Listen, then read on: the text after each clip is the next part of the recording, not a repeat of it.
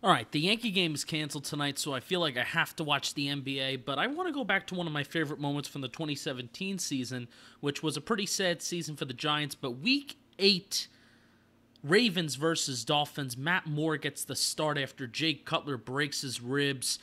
Game's 40-0, but good for the Las Vegas people. The over/under for this game was 38. So if you bet over, congratulations. But there's a little something running in the right sideline of this place. So let's find out what that is. Oh, look, it's a fucking cat. It is a cat. It is a kitten. So Matt Moore's going to run this play. First of all, look at nobody on the sideline. I really don't think maybe this guy.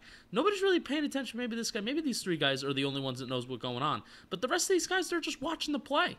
I wonder what these 3 guys are talking about. Are they talking about, hey, look, do you see that cat on the football field? All right, so let's see how this play plays out. Oh, Matt Moore, the GOAT, is going to scramble. He's just going to throw it away, 40-0. So the most entertaining thing to happen during this Thursday night football game, this cat. Somebody's going to try to get it, and then they're going to miss right there, and then look at this form, look at the fast twitch muscle fibers. Tony Romo and Jim Nantz are probably breaking this down like pros right now. Look at the change in direction.